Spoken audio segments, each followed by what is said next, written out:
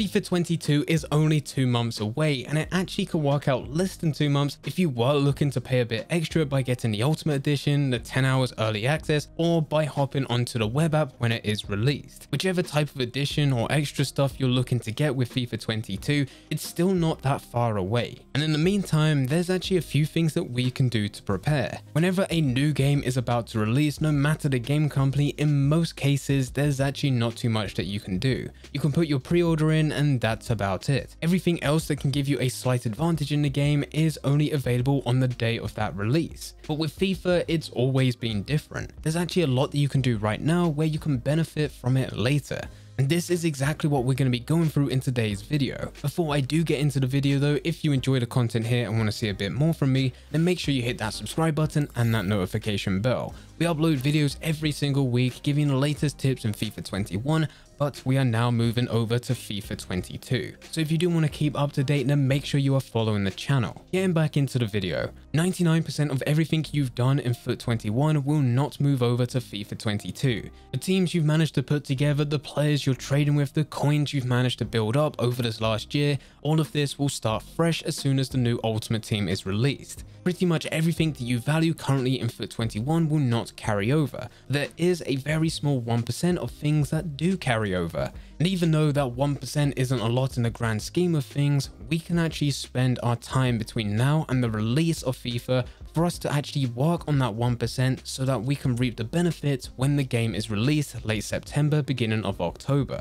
So the first thing that you can do right now is make multiple accounts on FIFA 21 so that when FIFA 22 comes out, you can reap the benefits by having multiple accounts in FIFA 22, all of them giving you loyalty packs and all of them potentially giving you access to the web app. This is actually something that I've been doing for the whole month of July. I even posted a video telling you exactly what I'm doing and why I'm doing it. For the whole of FIFA 21, I've only had one account. This was my Xbox account, and this is where I've been giving you the latest trading methods. But for FIFA 22, I really want to go and mix things up a bit. I want to have multiple accounts all having multiple different things. I want to have one account which is trading where I show you the latest trading methods, but I'm also thinking about having some trading series, some road to glories, some pack accounts where all I do is open packs and go through SBCs. There's a lot of stuff that I'm planning here for this channel, and it helps if I have multiple accounts. Now for most of you guys watching this video, you don't actually care about creating content, but you can still do the exact same thing to benefit you by having more coins. At the beginning of every single Ultimate Team, there's loads of different ways in which EA helps you get things started. You have different types of loyalty packs available, you have login bonuses on the web app, you have your different SBCs that you can go through. Some, if you do correctly, will always give you profit, such as the League and Nation Hybrid, the Hybrid Leagues, and the Hybrid Nations. In most cases, if you do just have your one account and go through all of this content, you could do pretty well for coins. But if you take the time now to create multiple accounts and do all of this 2 times, 3 times, 4 times, depending on how many accounts you have, get the loyalty packs, get the login bonuses, go through the SBCs, you're very easily doubling, tripling, quadrupling the amount of coins you could potentially be making. If you really wanted to, you can then move that all over to one account. Now this might not sound like a big thing, but having more coins at the beginning of any Ultimate Team is crazy good. The more coins you have at the beginning, the more players you can invest in, and once FIFA is actually officially released, that's when players will go up in price and you can make even more coins. If you start Ultimate Team correctly, you can actually set yourself up for the whole year.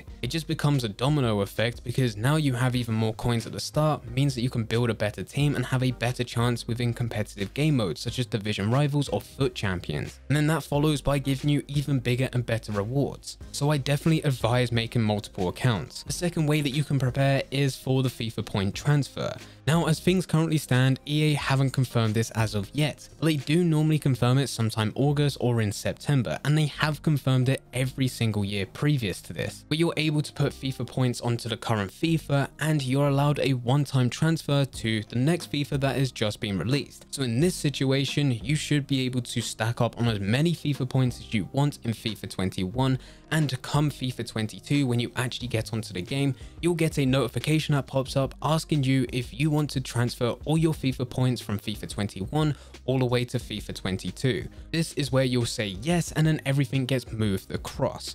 For most players, there's actually no benefit into this unless you're a player such as a content creator, a pro player looking to go and compete within esports, or you're someone that is a big fanatic of Ultimate Team and you always want to get the biggest and best players. There is a way for you to get Ultimate Team early, but there is a limited amount of game time that you're allowed to have. We will talk a bit more in depth about this just in a second. But the reason that the FIFA point transfer actually benefits players in this area is because if you do have a limited amount of time on the next FIFA and you can get it early, you do not want to be wasting your time trying to load up on thousands and hundreds of thousands of FIFA points. It's better to do it all now on FIFA 21 and then have just a couple seconds where you agree to a FIFA point transfer, and then the rest of the time can be spent playing the game, opening packs and doing whatever it is you want to do. This is more about efficiency for those of you who like to put a lot of money into Ultimate Team. To further benefit from this, we move on to the next point. This is having a subscription to EA Play for the month of September, and this benefits you in a couple different ways. The first way is that you can have discounted FIFA points. Instead of having to pay the full price, you can get 10% off. It doesn't sound like a crazy amount, but it starts to equal a decent amount of money, especially if you are putting hundreds or even thousands of pounds into the game. The second way that this benefits you is you do get access to the game early if you want to. If you buy the standard edition for FIFA 22, it releases on the 1st of October. If you buy the Ultimate Edition, it releases 4 days earlier on the 27th of September. But if you have a subscription to EA Play, you'll get 10 hours of early gameplay on the 22nd of September. How you split those hours up is entirely up to you. You can play all 10 hours on the 22nd of September, or you can do what I'm going to do, which is 2 hours a day up until the 27th, and that's when I get my Ultimate Edition. But no matter how you split this up, you get early access to the game, and you're able to do whatever it is you want to do in those 10 hours. If you want to play Pro Clubs, Volta, Career Mode, or Ultimate Team, you can do whatever it is you want to do. For those of you looking to play Ultimate Team, this is big, because when everyone else won't be having access to the web app, you have access to the game where you're able to play matches and earn coins where no one else on the web app is able to do that. So if you have the money, you could be very smart and buy a subscription for 1 month with EA Play. This will give you a discount on FIFA points, and you can load up on FIFA points ready for the one-time transfer when FIFA 22 is released. To further add to this, if you've timed this correctly, you can also get early access to FIFA 22 on the 22nd of September, giving you 10 hours of gameplay to any of the game modes you want to go through. The other benefit that you have from EA Play, and this also takes us on to our fourth and final point, is to get a discounted version of FIFA 22. Just as EA Play gives you a discount on FIFA points, it also gives you a discount on all EA games, including new releases such as FIFA 22. You can go over to your store, and as long as you have a subscription to EA Play, you can get a 10% discount. This is for your Ultimate Edition or your Standard Edition. So if you're very smart with your timing, you can get a subscription to EA Play, you can get 10% off FIFA 22, you can get a discount on all the FIFA points that you buy, and you can get early access to FIFA 22 on the 22nd of September. To add to all of this, if you really want to, you can even go over to your Microsoft account, go into your subscriptions and cancel your EA Play subscription, where you'll get a full refund. It is only £3.99, and if you did buy FIFA 21 stack up on FIFA points, then you're probably in a good position financially where you do not need this £3.99.